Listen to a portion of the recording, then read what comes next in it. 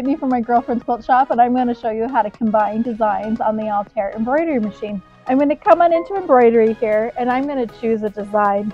I'm coming over into the kids corner, and I'm going to choose this cute little llama. I actually want my llama to face the other way, so I'm going to flip him.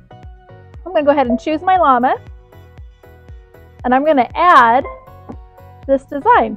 I'm going to add some lettering. I'm going to choose a script I like, and I'm going to choose the letter I. I'm going to go ahead and set that I. I'm going to position it where I want it. And then I'm going to add one more design, and I'm going to add a heart.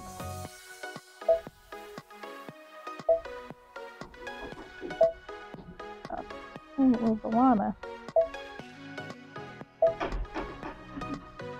There we go. I just added 3 designs to let everybody know that I love llamas. Go ahead and choose embroidery, and my design is ready to go. You can find the Baby Lock Altair at mygirlfriendsquiltshop.com.